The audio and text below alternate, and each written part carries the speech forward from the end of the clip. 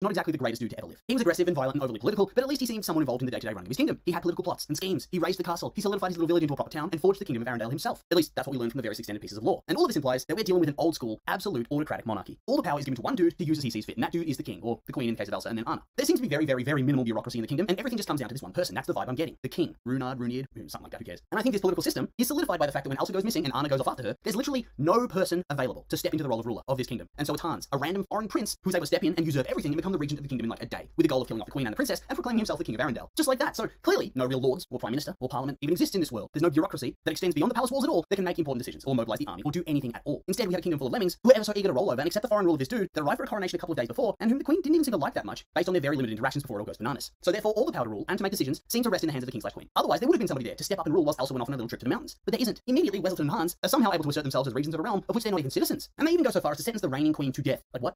The only way that somebody could ever be so brazen about that sort of thing would be if they knew for a fact they'd get away with it. Damn. So yeah, you might be thinking, but what does this have to do with the kingdom itself? How does this all mean that the kingdom's built on shaky foundations and is lucky to still exist at all? Wait, I just had to set the scene, right? To show the kingdom is, well, it's already set up to fail. Everything sits directly in the hands of the sovereign with no council, no parliament, no advisory body inside at all. And that's a lot of work to do. Even if the kingdom itself only seems to consist of a single palace, castle thingy, and the town of Arendelle itself. I mean, there's probably farmland or maybe some other towns and villages, but we never see those and I don't really remember them ever being referenced. So I don't really want to speculate as to whether they exist or not. But regardless, even something that size would require a lot of work to maintain. Not to mention diplomacy with other nations. You know, stuff that we actually see in the movie itself. Important things. Meeting delegates, hosting them, having functions, talking to your people, your citizens, hearing their issues, setting taxes and budgets, building roads, building houses, all of that sort of stuff. You know, things that actual real life councils do. I mean, nobody wants angry peasants lurking outside your castle because they have no food or houses, right? Know what I'm saying? And this really brings me into the crux of why it surprises me that everybody's so happy to still be ruled by Elsa at the end of the day, and then by Anna. Because it seems like the kingdom has only survived through sheer dumb luck. As I previously outlined, we have a fairly flimsy system of government that's held together by sticky tape and dreams. A system that really does rely on the key executive figure to hold everything together, which works for a time. I'm sure it does. First we have the granddad, you know, the really ruthless and violent one that battled the natives in the woods. And then apparently according to the extended lore, after he got himself killed in the battle we see in Frozen 2, a regent then rules for his son until he comes of age and takes control fully. And now we're talking about Elsa's dad. That's the character we're dealing with at this point. And that's all well and good, he's a fine king as well. There's always somebody ready to steer the ship. But then we have the birth of Anna and Elsa, which is eventually followed up by Elsa developing her special ice powers, which in turn leads to her accidentally zapping her sister and freezing her heart, which requires treatment by the magic rock trolls, and pretty much kickstarts the plot of the first film. We know all of this. This is just from the movie itself, but that's not what I'm interested in. No, I'm interested in the small fact that it also kind of kickstarts Anna's storyline and pushes that whole adventure arc into action. Because instead of trying to deal with the fact that Elsa had superpowers that allowed her to control ice and snow, the parents decide that the best thing to do is simply repress everything and hope for the best. Not exactly the greatest parenting we've seen put to screen, but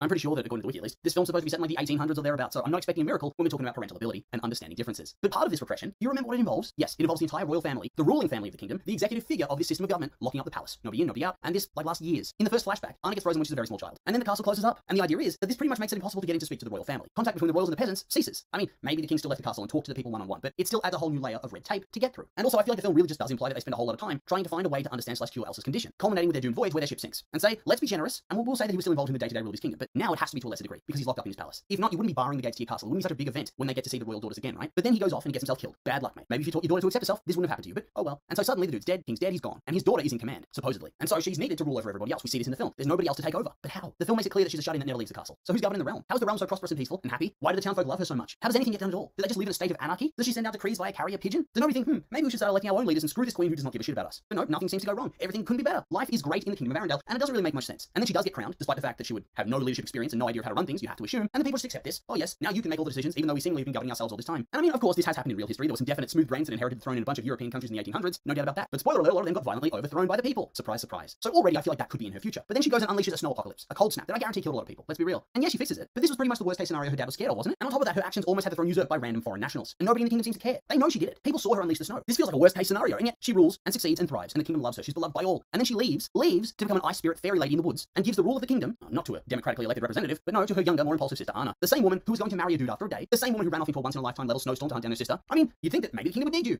to fill that gap left by your sister, but no, let's let Hans do it. Sure, this is the guy that gets left in charge. And so, now the kingdom's in her hands, and the people are supposed to be happy, especially since she's ruling alongside her potentially illiterate peasant husband. Nice. And so yeah, in a world of ice magic controls and fantasy, for me, the most unrealistic element is the terrible kingdom administration we see on display. For shame. Go figure though. And so yeah, I know this has been a bit of a silly video, but I had fun with it. And so with all that being said, these are just my opinions, and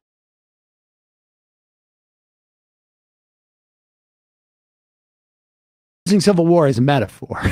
And so give us a sense of like how you think this manifests itself, if or a sense of how the people you spoke to, and we should say, like, you know, and then I want to get to Ashley Babbitt too, which the sort of where the title of the book comes from. But as you're talking to all these people, and it's almost an ethnography on some level, as you're talking to all these people, what do you glean from them as to what a civil war could look like? I think what they think a civil war looks like is imaginary, right? Just there's a new excerpt from the book up on Vanity Fair today. Guns are what matters, right? And there I was in Rifle, Colorado, the afternoon Rifle, Colorado, at Warren Bobert's Shooter's Grill, which is like Hooters but with guns, waitresses and cutoffs and carrying giant sidearms. And I ended up having a lunch. I mean, it's all sort of kitsch. Fascism is kitsch, and I think that also confuses people. They think it's silly and funny, and therefore it doesn't matter. So I had a guac 9 hamburger. Get it? Guacamole, or as they call it there, guacamole. I had a guac 9 hamburger with a militiaman. And on the one hand, here's the good news, right? This guy is well armed, and he kept saying, "We're going to rise up. We're going to rise up when they come for our guns." Well, first of all, the Biden administration, I don't think any American government is going to come and take all the guns. That's not going to happen. So great. Meanwhile, this guy believes that Democrats are actually eating children. Well, if that's not enough to get you in the streets, maybe you're not coming out. I don't think. And we should just say, literally thinks that Democrats are eating children, like that, like top leadership is eating. He's full like QAnon, Pizzagate, whatever that sort of. And he's not mentally ill, and he's not stupid either. And those beliefs are common. And I almost guarantee you, wherever you are, you may not know it. It may not come up in conversation. You know people. You may even have friends who hold these beliefs. In Wisconsin, Marinette, Wisconsin, I spent some time in the home of a leader of a militia, fairly large militia, an arsenal of guns. And he says, and that's only, only the legal stuff. And he was a J6er. He was streaming footage on his TV of his own footage he'd taken at J6.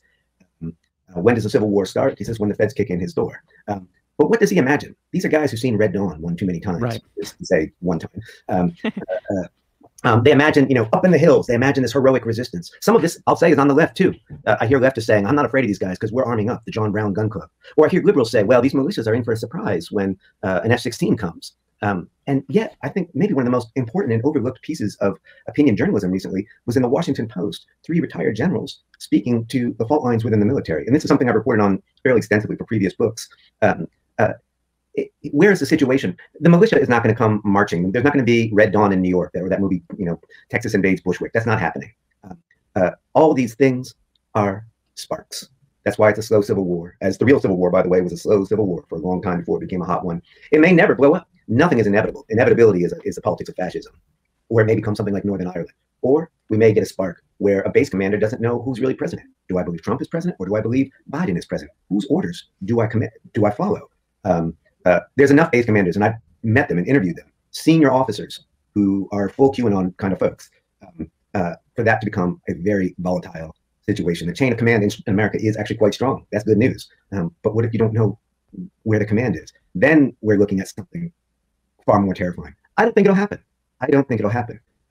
But not because the center will hold. The center hasn't held. I think because we're going to slowly organize our way into something better, but we're gonna have to go through a lot of that stuff first. Do you think it's generational? I mean, when you went around, and at one point you early in the book you talk about Occupy, and your critique is one that I think people have heard contemporaneously, that it wasn't necessarily organized for a specific ask. Oh, that's no, I thought that was the genius of it. Oh, I'm sorry. Okay. Yeah. I note that. So Occupy. I put Occupy at the beginning. The book begins and ends with some hope. Right. Yes. That I was going to say. I couldn't, it did sort of feel like you didn't want to do it. Yeah. But also because I think it begins actually with Occupy and with Harry Belafonte. And I know this is going to cost me book sales. People are like, oh, look, I got this book and it's all about this horrible time. I'm like, wait a minute, Harry Belafonte, the banana boat guy. And the reason I put him there, I couldn't stand to start with some of the ugliness, but also because I want people to remember this is a long struggle. Occupy seems like 1,000 years ago now, when it seemed like we might be on the verge of a real left shift. And remember, Occupy, as you were about to say, they famously didn't have demands, and that drove a lot of people just crazy. I thought it was brilliant, and I thought it was imagination. And right now we live in a moment where the right has, I hate to say this, a more political imagination than we do. Imagination is another word like social movement. Traveling around the country, it's almost like fascist Americana folk art. I have a friend who's a Smithsonian curator. He says, we've got to collect this stuff. They are painting silos, billboards, 100 different flags, 200 different flags. Occupy, and artists like Harry Belafonte, who's a radical artist. The Banana Boat song, he understood that as a subversive song. The Civil Rights Movement, he bankrolled it. It wouldn't be there almost without him.